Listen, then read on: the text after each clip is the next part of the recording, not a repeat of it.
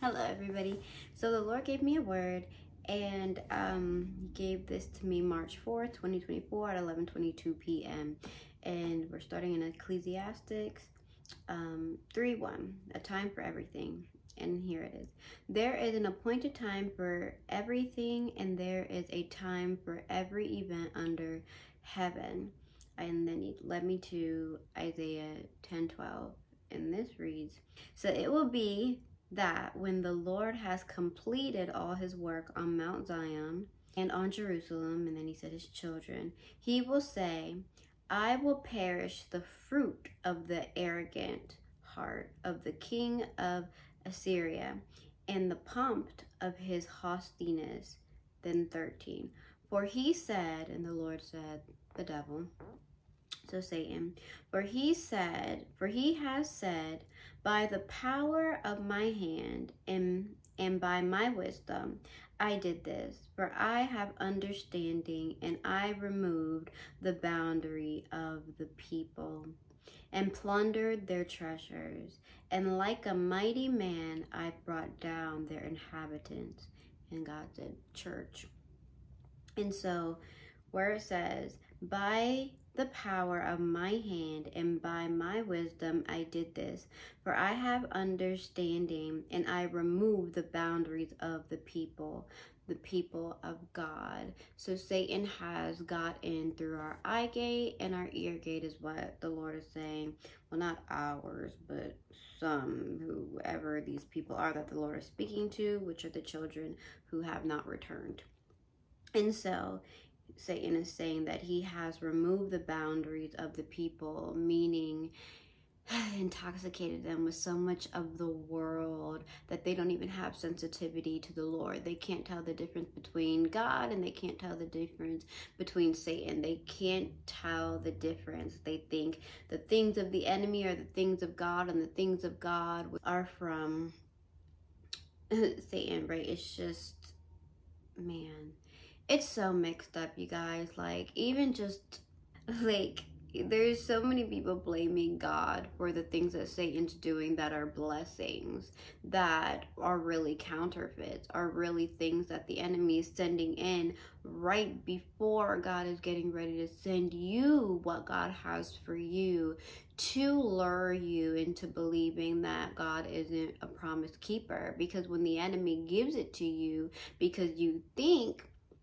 that it is of God, but it's clickbait to get you to grab onto something that is not of God at all. And then as time goes by, you end up finding out that that thing you received is actually destruction. It actually had come to steal the promise of God, to kill the dreams and desires God gave you, and to destroy you and your vision and your hope and your belief in God and your trust in him. And so the enemy has got you guys to conform. The enemy got you guys to think like, you know, oh, God wouldn't be mad if I just did this because he loves me. But just because somebody loves you doesn't mean they approve of what you do.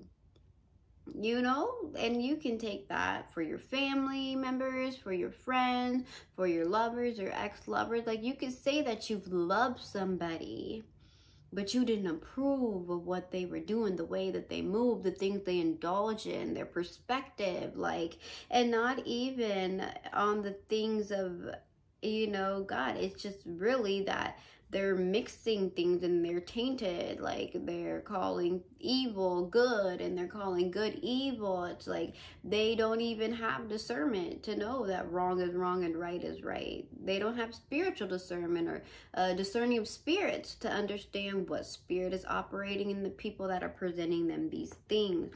And so Satan has got in through your eye gates and your ear gates, through covetousness and through just envying of sinners and just indulging in the things of the world that the Lord told you not to indulge in.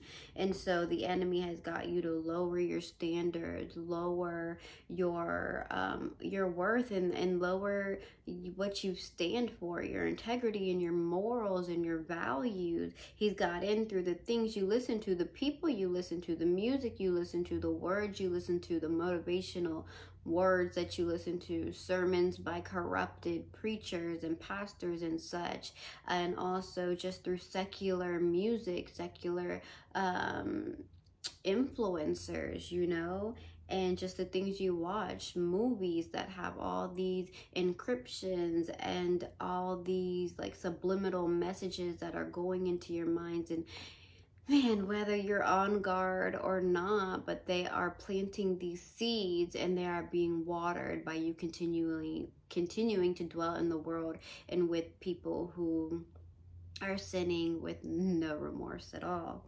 And so Satan has got you guys to the point of where you're no longer sensitive to the Holy Spirit nor the Spirit of God. You can't tell black from white.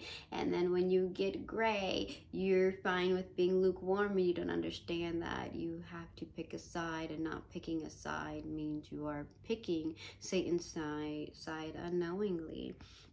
And so back to what I was saying, is that God was saying that Satan has said, I removed the boundaries of the people and plundered their treasures, the things that God has given you. He's stolen the gifts and the talents and the things that God has given you for his kingdom. And it says, and like a mighty man, I brought down their inhabitants, meaning their church, God's churches. 14 says, and my hand reached to the riches of the peoples like a nest, and as one gathers abandoned egg, I gathered all the earth, and there was not one that flapped. And then the Lord said to me, the spiritually blinded, no discernment. So God was talking about them being spiritually blinded and having no discernment. Okay. And that is even, I believe, in 2 Corinthians 4:4, where it says Satan has blinded the eyes of the non-believers, which is why you guys don't believe, because Satan has blinded your eyes. And so the no discernment, that's what God says. And so Satan then says its wings, or so flap their wings, and there was not one that flapped its wing or opened its beak or chirped. And then God says in 21, a remnant will return, the remnant of Jacob, meaning the 12 tribes of Israel, right, will return. So a remnant will return, the remnant of Jacob, to the mighty God. So God is snatching and grabbing his children out of the traps and the snares of the enemy. So 22, for though your people, O Israel, may be like sand of the sea, only a remnant within them will return. And all this goes together from all the words God has been giving me. And I put them in a playlist. I think it's called The Judgment Begins or something like that. And all these flow together. So if you just want to watch them, like, they all flow together. Like, all of God's words make sense. Time after time after time, this all goes together. And so 22, I'm going to read it again. For though your people, O Israel, may be like sand of the sea, only a remnant within them will return. A destruction is determined, overflowing with righteousness. For a complete destruction, one that is decreed, the Lord God of hosts will execute in the midst of the whole land. Therefore, thus says the Lord God of hosts, O my people who dwell in Zion, do not fear the Assyrians who strike you. Okay, with the rod, and lift up his staff against you, the way Egypt did. So he's talking about the enemy. Okay, so he said, therefore, thus says the Lord, God of hosts, O my people who dwell in Zion, do not fear the Assyrians who strikes you with the rod and lifted up his staff against you, the way Egypt did. The ways your enemies did in your past. Do not fear them. For in a very little while, my indignation," and then he had me look it up. It says anger or annoyance provoked by what is perceived as unfair treatment. And then I'm going to pick up from my Bible. So where am I? I am on 25. So, okay. For in a little while, my indignation against you will be spent, and my anger will be directed to their destruction. So God is coming. God is coming again just to do a sweep up to get his people. And then it says 26, the Lord of hosts will arouse a scourge against him like the slaughter of Midian at the rock of Oreb, and his staff will be over the sea, and he will lift up the way he did in Egypt. So this is God. So the Lord of hosts, okay? And then I'm going to go back down. It says, and his staff, so we're talking about God, will be over the sea, and he will lift up the way he did in Egypt. So he will deliver you again the way he did before, okay? So he will come, he's coming for you again, and he's going to deliver you. So then 27, which is the remnant within the remnant of Jacob, okay? So 27, the remnant of Jacob. I did a breakdown and a study that the Lord gave me, and it's called the Jacob series. That's what he's talking about. The mischievous one, the one who's been rejected. You guys should watch that, because this is going together. The remnant of Jacob.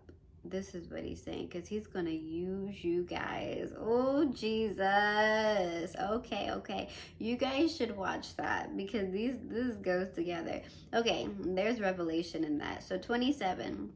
So it will be in that day that his burden will be removed. So he's talking about the ones he's calling. So it will be in that day that his burden will be removed from your shoulder. He's talking about Satan, okay? The burden Satan has placed on you will be removed from your shoulders, and his yoke from your neck. And the yoke will be broken because of fatness. And the yoke will be broken because of fatness. Hallelujah.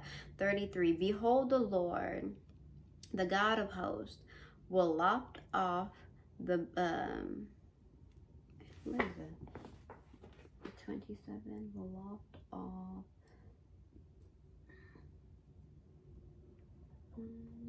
What is this? Is this 27? No, this is 33. Behold the Lord. Okay, behold the Lord, the God of hosts, will loft off the bots with a terrible crash. Okay, with a terrible crash. Those also who are tall and statured will be cut down. Those also who are tall and statured will be cut down. And then the Lord said, the Sauls, the ones who won't listen to God. So he's talking about the ones who've turned their back. They will not listen.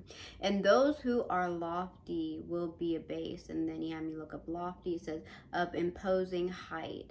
So again, the arrogant ones, the one full of pride, like when Satan was just sitting here like excited. Like he's sitting over here saying, by the power of my hand, whew, and by my wisdom I did this. For I have understanding, and I removed the boundaries of the people and plundered their treasures. And like a mighty man, I brought down their inhabitants. And my hand reached to their riches of the people like a nest. And as one gathers abandoned egg, I gathered all the earth, and there was not one that flapped its wings or opened its beak or chirped. Okay, the ones who did the destruction and the destroying, the one who are boasting and haughty, like the ones who are just full of pride. Lord. 34. He will cut down the thicket of the forest with an iron axe, and Lebanon will fall by the mighty one. Whew, Jesus. Let your will be done on earth as it is in heaven. Oh God, oh God. Let your will be done, oh Lord. Then 24, 1 through 6, I'm going to read. Behold, the Lord lays the earth waste, devastates it, distorts it, surface and scatters its inhabitants. And the people will be like the priest, the servant like his master. And then he said, wealth transfer from the wicked. Proverbs 13, 21 through 22. This is what's happening. The buyer like the seller, the lender like the borrower, the creditor like the debtor. The earth will be completely laid waste and completely despoiled, for the Lord has spoken this word. The earth mourns and withers, the world fades and withers. The exalted of the people of the earth fades away. Because only God is to be high and lifted. Only God is to get his glory. We, the people, don't get to steal God's glory. That's not what we get to do.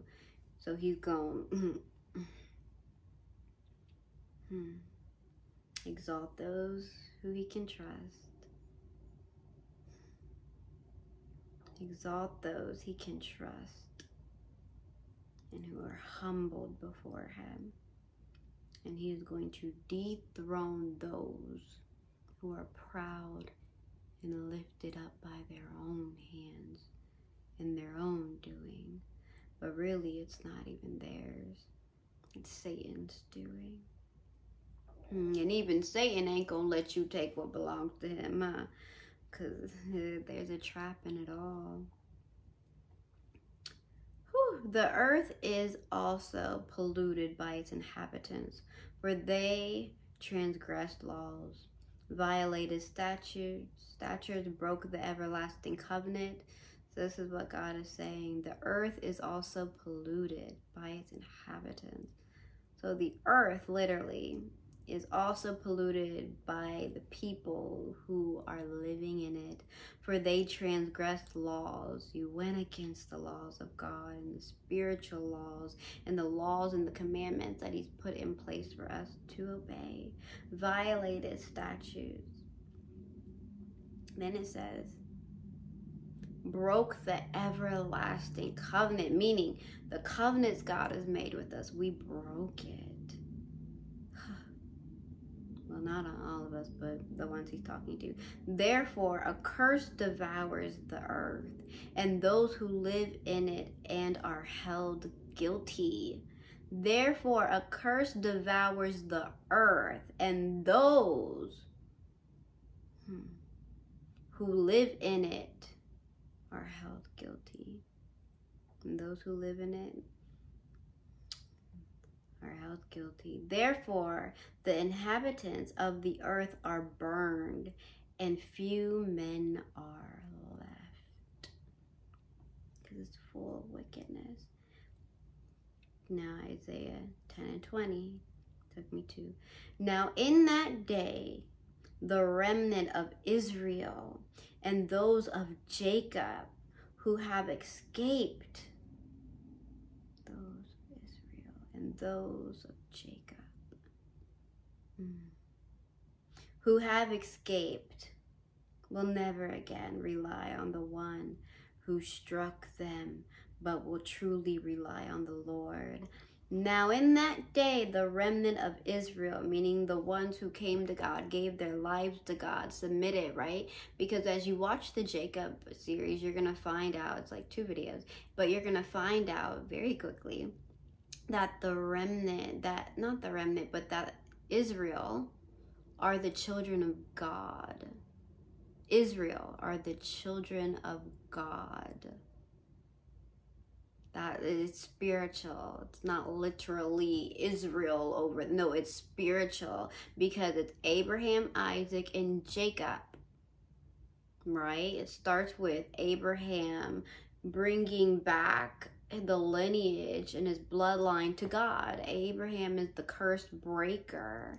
And then from him, it goes to Isaac. Then from Isaac, he has Jacob and Esau, but Jacob is the one who God used. So then from there, there's in scripture how Jacob is wrestling with God, right? And then in that moment, while he's wrestling, God goes ahead and changes his name from Jacob, so the curse, to Israel, that is the renewed one, which is the blessing bloodline, okay? So watch that for deeper revelation. But so God is saying the ones who return. So now in that day, the remnant of Israel, so the ones he already snatched up, his children, right? And those of Jacob, so the ones who are still out there, who are still struggling, you know, and struggling and being oppressed by Satan, which is why I'm saying you need to watch the Jacob series, because then it's gonna all click. Whew, God is good. Oh my gosh, he just be flowing. Like, he's just like, you guys, like, God really knows all things. Like, man, what is it, Isaiah 55 8 and 9? Like, I'm gonna read that right after I finish it, because God is just, man, genius, like the epitome. Like, humans are not genius. Like, God is like, I can't even describe him. Man, his wisdom is just infinite. Like, man, and just going through every word like that he gave me, like how they all flow till this day, and it's not often he gives me them at different times, different days, different years, like, and it all still continues. Like, glory be to God. Hallelujah, God. Glory be to you. I bless your name. You are excellent in all your ways, in all of them, God. I bless you, I exalt you, give you all the honor, the praise, and the glory. Yeah. You are so perfect. Okay, and then he took me back to Ecclesiastes 3:1. It says, there is an appointed time for everything, and there is a time for every event under heaven. 16, furthermore, I have seen, this is God, furthermore, I have seen everything under the sun that is placed of judgment. There is wickedness, and I highlighted justice. There is wickedness. Even I have seen everything under the sun, justice, there is wickedness. So he had me highlight those. And then he said his judgment. Then it says, and in the place of righteousness there is wickedness. So people are saying they're righteous, but truly they are wicked, is what he's saying. He says, I've seen everything under the sun. And judgment, you guys, is here. And so then he says, and in the place of righteousness, there is a wickedness. Pastors, prophets, apostles, evangelists. What else, God? Prophets, preachers, teachers, right? They are claiming they're righteous, but he said he's seen everything under the sun. And he said, and in the place of righteousness there is wickedness. 17, God will judge both the righteous man and the wicked man. Then he took me to 8 and 8, and he gave me this March 6, 2024 at 1:29 a.m. and said, and evil will not deliver those who practice it. So let's bring that back. There is an appointed time for everything, and there is a time for every event under the sun, under heaven. There is a time for every event under heaven. Furthermore, I have seen everything under the sun that is place of judgment, there is wickedness, and in the place of righteousness there is wickedness. God will judge both the righteous man and the wicked man, and evil will not deliver those who practice it. So those who practice evil, there's no way out. Satan ain't gonna get you out. He can't spare you. He can't save you. Only repenting, only turning away from wickedness will save you. And again, Second Chronicles 7:14, and those who are called by my name, if you humble yourselves, if you seek my face, if you pray, if you turn from your wicked ways, then I will hear from my Father. And I will forgive you. I think it's actually, I will forgive you. I will hear from my Father, and I will heal your land. Those are the orders. But you must humble yourself. Turn from your wicked ways. You must humble yourself. You have to turn from your wicked ways. Because to turn from your wicked ways is humility, to say, I was wrong. This whole time, I was wrong. And you have to seek God, and you have to pray, because only He can save you. And like I told y'all, I'm going to read Isaiah 55, 8 and 9. And this is what the Lord says. For my thoughts are not your thoughts, nor are your ways my ways, declares the Lord. For as the heavens are higher than the earth, so are my ways higher than your ways, and my thoughts than your thoughts. In Jesus' mighty name. Amen.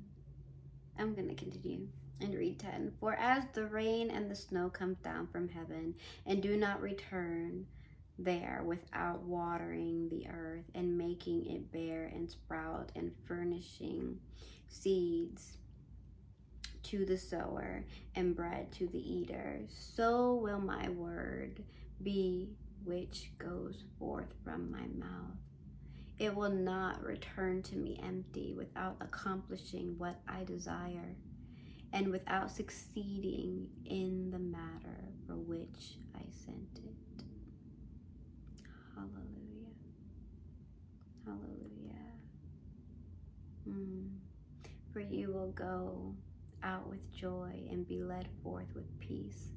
The mountains and the hills will break forth into shouts of joy before you. And all the trees of the field will clap their hands. And then skip a little, it says, and it will be a memorial to the Lord for an everlasting sign, which will not be cut off. And you guys, we know that's the promise of the Lord for those who return. But all in all though, and I'm just speaking like the promise of those who return 12, okay? But all in all, glory be to God. This is a great word because the Lord is calling people back, and He still has a plan to get the Jacobs, you know, and to get the called ones. Like, He's not one to give up on His own, but He is one of judgment and righteous judgment. And for that, we give God all the glory, all the honor, and the praise. Father God, we come into agreement. Father God, at least I do. I come into agreement with every word You've spoken today, Father God. And I come into agreement with it. I come into agreement with it. I come into agreement with it. And I stand with You, whatever Your will is, whatever Your desire is, God. Father God, I pray that You would do a work in those You've called to see this video, and those who You are talking to. I pray that You turn their heart of stone into a heart of flesh, oh God. I pray that You would get the glory out of their story, that You would get the final say in their lives, that curses would break off, Father God, that witchcraft would break off of them, Father God, that the principalities and the powers and the rulers of the darkness of this world and wickedness in high places, that they would be loosened off of them, Father God, that You would loose them off of them, and in the name of Jesus, Father God, that You would loose them, Father God, and that You would be rid them, Father God, and that You would get the grip that they have on Your people, Father God, off of your people and sever the ties, oh God, uprooting every evil seed that was planted, every diabolical plan for their lives, Father God, everything that was inserted into their bodies from food, from drinks, Father, from supplements, Father, from words, Father, from things spoken over their lives, oh God. Pray that you would uproot those things, and I pray that you would fill them with your love, with your kindness, with your truth, with the revelation of your word, oh God. I pray that the Holy Spirit would do a search in their hearts and their minds and their bodies and their souls and separate, Father God, every attachment from the world, every attachment from the enemy. I pray, Father God, because you said your word is sharper than a two-edged sword, cutting in between joints and marrow, cutting in between the spirit and the soul. I pray that you would separate them from the world. I pray that you would loose them, Father God, from every stronghold, every bondage, every chain, oh God. And I pray that you would loose them from the territory of Satan.